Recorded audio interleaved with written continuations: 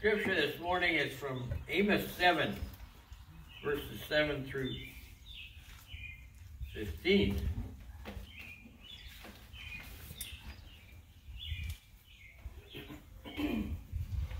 This is what the sovereign Lord showed me. He was preparing swarms of locusts after the king's share had been harvested and just as the second crop was coming up. When they had stripped the land clean, I cried out, "Sovereign Lord, forgive. How can Jacob survive? He is so small." So the Lord relented. "This will not happen," the Lord said. "This is what the sovereign Lord showed me." The sovereign Lord was calling for judgment by fire. It dried up the great deep and devoured the land. And I cried out, "Sovereign Lord, I beg you, stop. How can Jacob survive? He is so small." So the Lord relented. "This will not happen either," the sovereign Lord said. This is what he showed me. The Lord was standing by a wall that had been built true to plumb, with a plumb line in his hand. And the Lord asked me, "What do you see, Amos?" "A plumb line," I replied. Then the Lord said, "Look, I am setting a plumb line along my people Israel. I will spare them no longer. The high places of Isaac will be destroyed, and the sanctuaries of Israel will be ruined. With my sword I will rise against the house of Jacob." Then, excuse me. Then Amaziah, the priest of Bethel, sent a message to Jeroboam, king of Israel. "Amos is raising a conspiracy against you in every heart of Israel. The land cannot bear all his words. For this is what Amos is saying. Jeroboam will die by the sword, and Israel will surely go into exile, away from their native land." Then Amaziah said to Amos, "Get out, you seer. Go back to the land of Judah. Earn your bread there and do your prophesying there. Don't prophesy anymore at Bethel, because this is the king's sanctuary and the temple of the kingdom." Amos answered Amaziah, "I was neither a prophet nor a prophet's son, but I was a shepherd, and I also took care of sycamore fig trees. But the Lord took me from tending the flock and said to me, 'Go prophesy to my people Israel.'" Here ends the reading of God's holy word.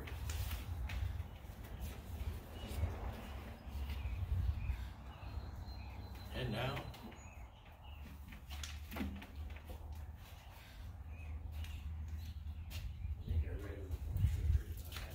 that's okay.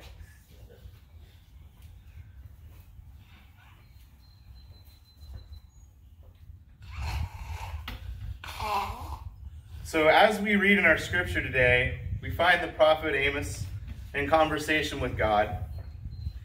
Now, Amos is not a great prophet like Moses or Elijah, but his story and this interaction with God is a lesson that we can use for our own lives. You see, God tells Amos that he's going to be judging the nation of Israel. No longer are they simply the favored people to move forward that way. They will be judged. And he's going to set a plumb line for them to judge them. Now, if you're not familiar with a plumb line, it's a line or a cord that has a weight at one end, such as a plumb bob, and it's used to especially determine verticality, so to make sure something is straight. Matt, did I define that correctly? Thank you. He would know much better than I would. So, Amos was a common man. He was a pruner of trees by trade, so he would have been familiar with things like this. So God is telling Amos that he is going to be judging the nation of Israel by the standard that he has set for them. Now, that standard for them would have been the laws that they had had since the time of Moses. And when Amos begins to tell the people about his vision, the response is not very popular. Now, this is no surprise, because whenever someone is told what they are doing is wrong, they tend to take it poorly. Think about it in your own life. How do you react when someone tries to correct you? I know for myself, it's something that I struggle with greatly. So when the priest decides to go to the king and tell him what Amos is speaking about and speaking against the king, it really comes as no surprise that the king and this other person become upset.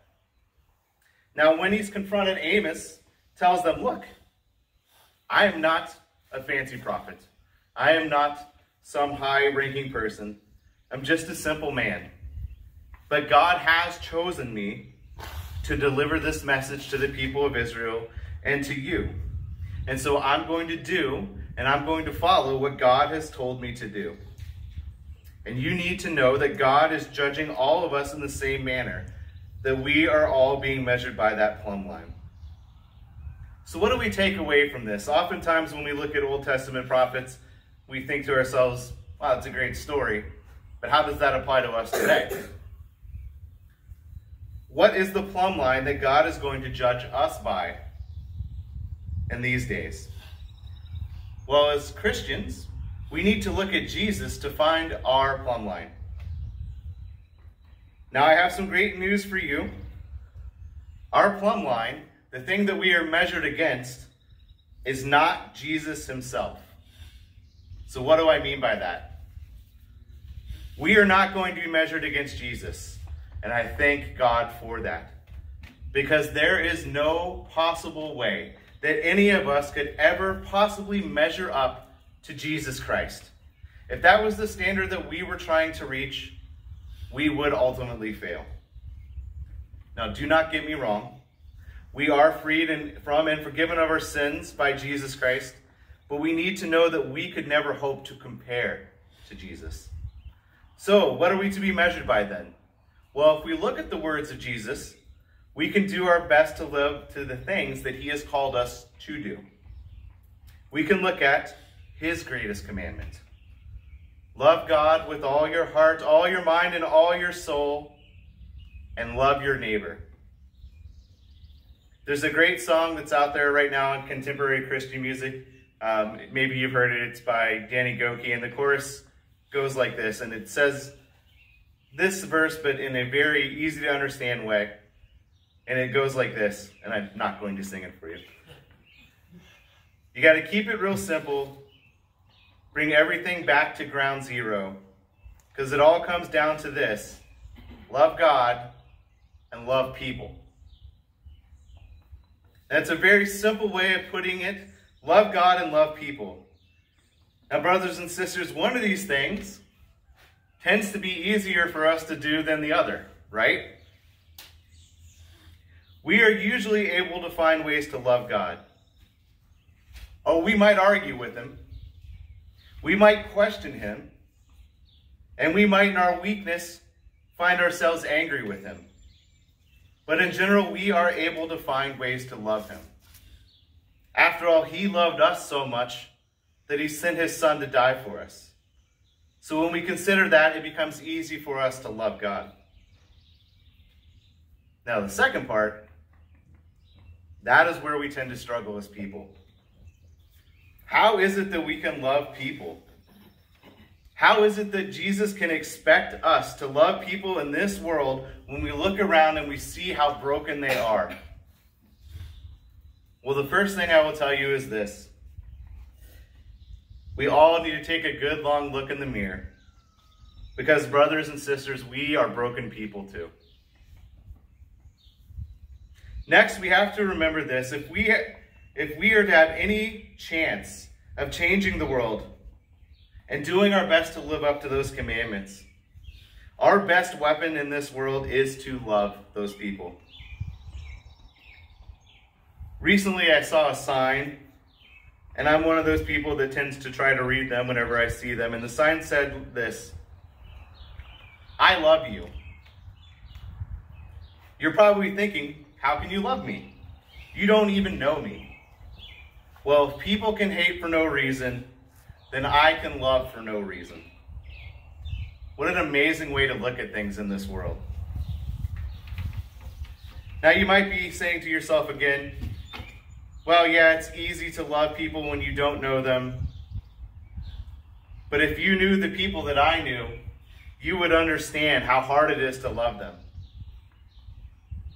Jesus calls us to love them anyways. Now, this past week, I encountered someone that was hard to love. This person decided that my family was not good enough to talk to after having a short conversation with us. He simply turned and walked away without any further explanation. Now, I want to be honest with you, brothers and sisters. My initial reaction was not to love this person. My initial reaction was to get angry at them. And in fact, if I had heard some of the things that they had said that I found about later, I may have been more than angry. And about a day after this encounter, I found God working on my heart. I found him saying to me, you need to forgive them. And you need to find a way to love them. So I found myself then praying and asking God to forgive me of my own anger towards this person, and to help me love them, and to help that person love others as well. Now, I don't tell you this story so that you can say, I'm not here saying, oh, look at me, I'm so great, look at how I overcame. That's not what I'm doing today. The point is this: I know that it is hard to love people. Some people especially. And I know that I fail at times myself, but it doesn't change the fact that that is the plumb line of what we are being judged against. Forgiveness is one way to show love for people. And in reading this week, I came across a really good article by Michelle Bland. And in this article, she talked about other ways that we show love to people. So another way besides forgiveness that we show love is offering compassion. By simply caring for them in their time of need, we show love for other people. By meeting them where they are right now in their walk of life and walking beside them, no matter where that may be, and offering that gift of caring, that is how we show love. We show love for our neighbors as well by being in service to them, by humbling ourselves and offering to help them, showing them that the love that we have for them is just not this theoretical idea of love everyone no matter what, but the idea of actually being in service and helping them. That is how we show love to them. So, brothers and sisters,